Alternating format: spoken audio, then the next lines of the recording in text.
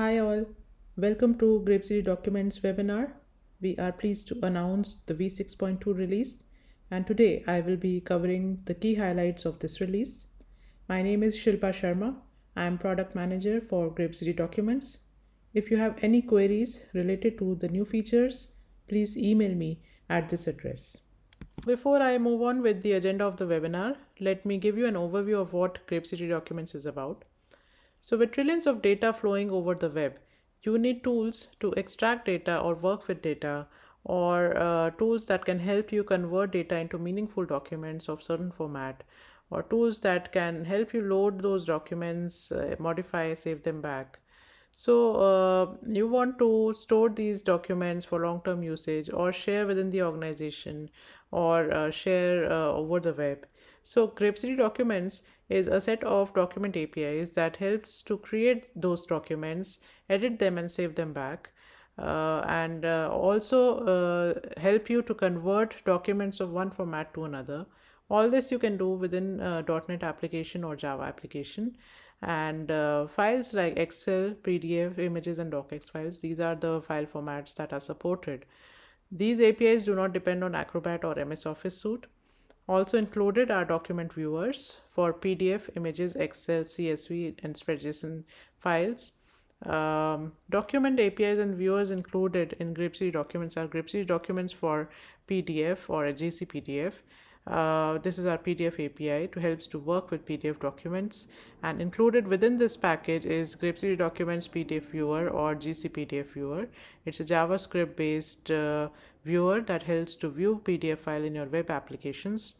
Included in this package is also GrapeCity Documents for Excel.NET and Java. So GCXL.NET and Java, these are our Excel APIs, helps to work with Excel documents, modify, save them back, convert them to other formats.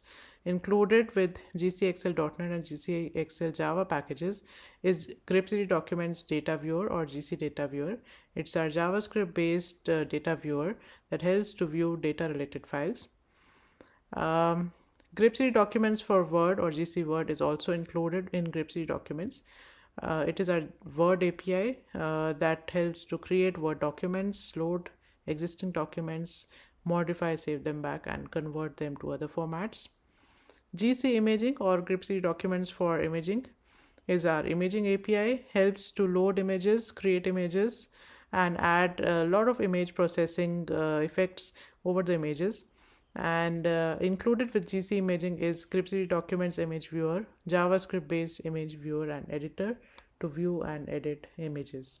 If you want to have a look on more details about these document APIs and viewers, please visit this link. So this is the agenda of today's webinar. In GCPDF, we have made certain improvements in processing existing PDF documents that are produced by other software, not by GCPDF. There are certain API additions related to this feature, which I'll be covering in the next few slides. In GCPDF Viewer, we have made certain enhancements to the document list panel and have added certain properties. In GCXL, we now support SpreadJS.sjs file format in GCXL Java. In GC Data Viewer, we support the .sjs file format in the viewer. And in GC Word, we now support adding Office Math content to Word documents and conversion to or from Math ML content. And in GC Image Viewer, we support new paint and text tools that will help you draw over images or add text over images. Starting with new features in GCPDF, in this release, we have made certain improvements in processing existing PDF documents that are not produced by GCPDF but by some other software. Such documents may not be strictly compliant with PDF documents, but such documents can now be loaded and saved using GCPDF. PDF documents which have custom data that is not part of PDF spec, even those kind of data will now be preserved using GCPDF. And the average speed of loading PDF documents has also been improved in this release. With this improvement, there are certain other additions in the API that will help you to solve certain scenarios. One of them being working with password protected files without specifying the password. There are certain situations where you don't know the password or you don't specify it, yet you need to modify it. So a new decryption options class has been introduced, which can be passed in the GCPDF document.load method when loading an encrypted PDF. Following this, there are two properties: decryption options dot throw exception if invalid password. It's a flag. If set to false, it will allow loading a password protected PDF without specifying the password. And there's another property, decryption options dot throw exception if unsupported security options. So if there's a PDF document that is loaded into GCPDF and the security handler is unknown or broken, such a document will still be loaded into GCPDF and it can be modified. If you want to make certain modifications to PDF documents, there are certain limitations which are due to the limitations of the PDF spec. You can refer to the documentation to know what features you can modify in PDF documents when you do not specify the password. As you see over here, there's some code. This loads a PDF document. It defines the decryption options and sets both these properties to false. So you don't have to specify the password, and even if the security handler is broken or are not supported, the file will still be loaded because both the properties have been set to false. Now when loaded, you just add any annotation to the PDF document and just save the document. And you see here, this is the original file which is password protected, but you have loaded it into GCPDF document without specifying the password, and you have added an annotation. So this is the resulting file which was password protected, but you have added an annotation to it, and this is the new file you see over here. Another addition to GCPDF is the introduction of new classes, methods, and interfaces in the PDF.spec and PDF.wrappers namespaces. These new classes, they help to work with primitive objects of PDF specification like PDF array, PDF pool, PDF dictionary, and so on. When you work with PDF documents, document info or annotation or page, these are all high-level objects of PDF document. Internally, like document info, it's a PDF dictionary. There are certain properties which are accessible using this document info object. But there are also certain properties that are part of the PDF, but they are not present in the PDF spec as such as source modified property. Now, the introduction of these new classes to PDF.spec namespace will now allow developers to access, edit such custom items in the PDF document. I will also cover more with an example in the next slide. So a customer requested to directly retrieve the stream of images from PDF document and access some low-level properties related to each image in the document, which is otherwise not accessible using the high-level objects. So GCPDF includes new PDF image info class. It lists positions of all images where they appear in the PDF document, and this class is represented by PDF image base object. It includes a lot of methods which allow to get properties or data of the underlying PDF stream object. In this code, you see PDF has been loaded into GCPDF document, and then from the document you get all the images into the PDF image info list, and then you retrieve the first image into PDF image base class object, and then you start retrieving properties from this object. So you get the object ID, you get the PDF stream info, and from that you can get information about the filter, compression format.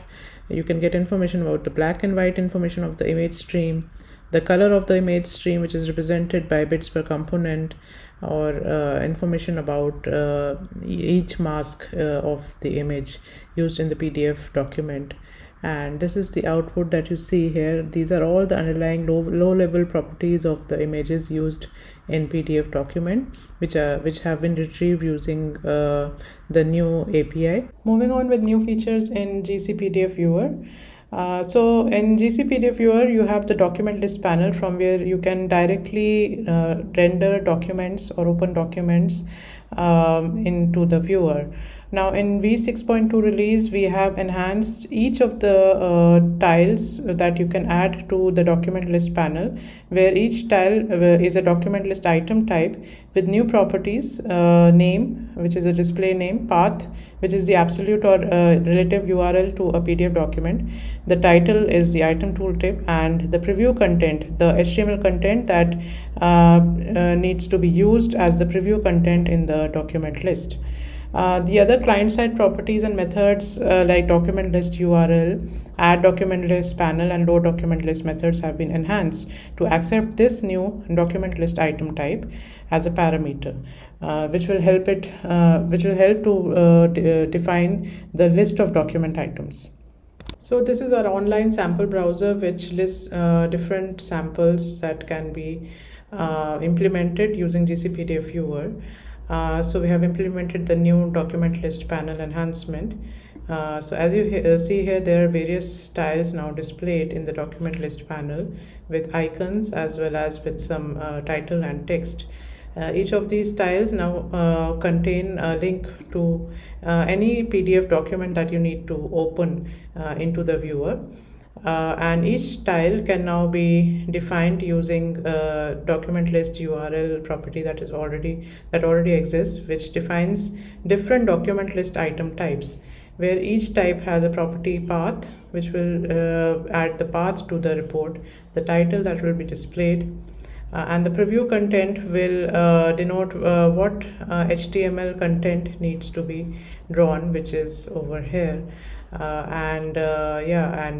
you can open the PDF files from directly from these tiles, and you can define different kind of content within these tiles.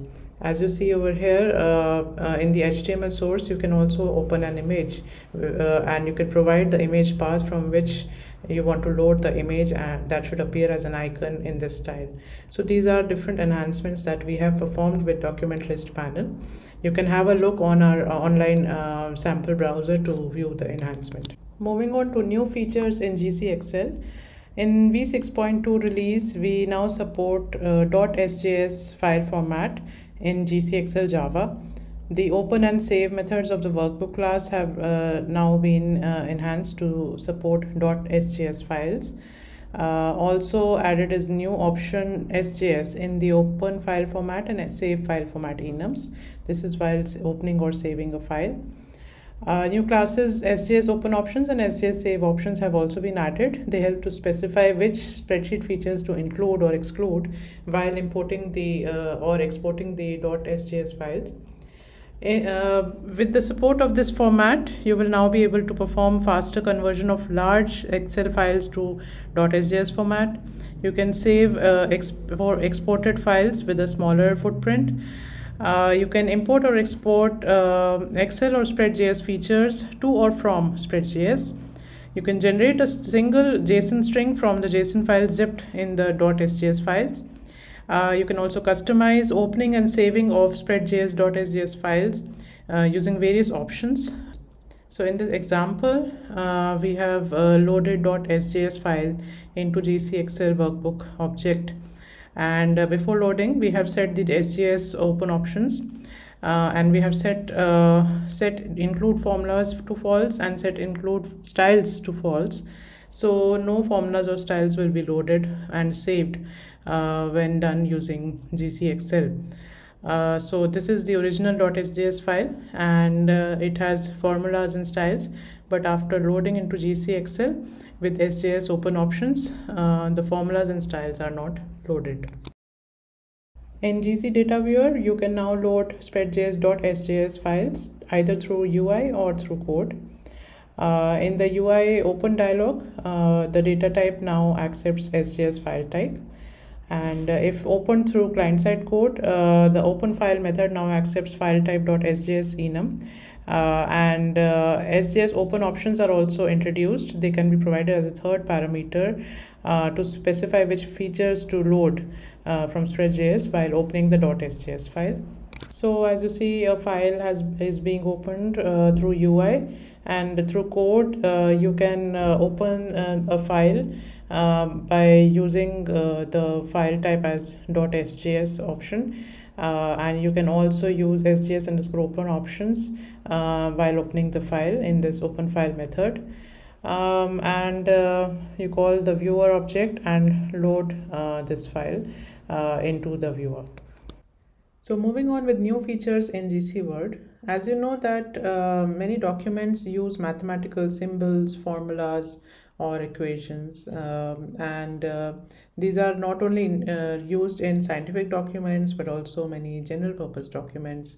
So in this release we add the support for Office Math content and conversion to or from MathML content. GC Word now supports creating and editing Office Math content in Word documents, and two new classes have been introduced that they represent the Office Math content in GC Word. OMath paragraph class, it represents a paragraph with the Office Math content, while OMath class represents an inline Office Math zone. It can be included either in OMath paragraph or in a regular paragraph. To add certain kind of content, Office Math content, there are specialized classes like OMath function, OMath equation array, OMath radical, and many more. They are provided to represent the various math structures living inside OMath zone. And these classes are all derived from the common abstract OMath struct base. If you want to access Office Math content, the new properties have been added to the range base class.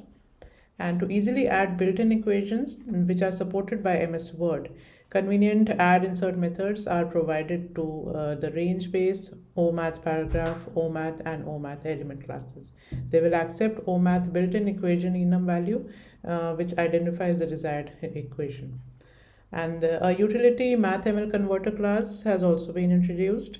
It will allow easy conversion between GC Word, OMath content, and MathML. So this is the code to add a mathematical equation to Word document. You add an OMath paragraph and an OMath zone where you add specific run which has a single text object with single formatting. So you add that to the OMath zone. Then there is also another class which helps to add integrands or summands of the equation with superscripts or subscripts. So as you see, every part of the equation has a separate method with the Office Math class in GC Word. If you want to add a fraction, you can just call the OMath.add fraction method and then define the numerator and the denominator and so on. So you can have a look at our detailed documentation to know more about the different classes available with the Office Math support in GC Word. In v6.2 release, we also add new image editing tools to GC Image Viewer. As you know that drawing over an image or adding text to the image is very important to communicate certain message or enhance the image with more information or descriptions. So in v6.2 we add the paint tools and the text tools. They are available in the main toolbar of the viewer. There are various paint tools available. For example, the pencil tool will help you to draw freehand strokes without anti-aliasing. The brush tool will help to draw freehand brush strokes with smooth edges and anti-aliasing. The clone stamp tool will help you to clone certain part of the image to some other area. The eraser tool will help you to erase part of the image. And available with these tools are various settings to set the size of the tools like the pencil, brush, eraser, clone stamp tools. Then you can also set the color of the pencil or brush tools. You can set use original image toggle button. You can use this option to use the original image combined with your recent edits as a background source for new edits. And there are other options like undo, redo, or apply changes when you have made adjustments or to cancel the changes, to discard any modifications and revert back to the original image. So this is our GC image viewer. Two new tools would be available in the main toolbar, the paint tools and the text tools. If you click on the paint tools, then all the paint tools would be available in the secondary toolbar, the pencil tool, the brush tool, clone stamp, eraser, the settings with respect to these tools. The color for pencil or brush can be set from here. Use original image, undo redo options, and apply and cancel buttons to apply or cancel the edits. So if you choose the pencil tool and you choose any color and the size, so you can start drawing over the image. And if you want to apply the brush stroke and increase its size, you can also use the brush stroke. Note that this will have the smooth edges. Let's undo the operation. Additionally, if you want to clone stamp a part of the image, just choose the clone stamp tool, and you can also adjust the size of the clone stamp tool, and you just alt click over an area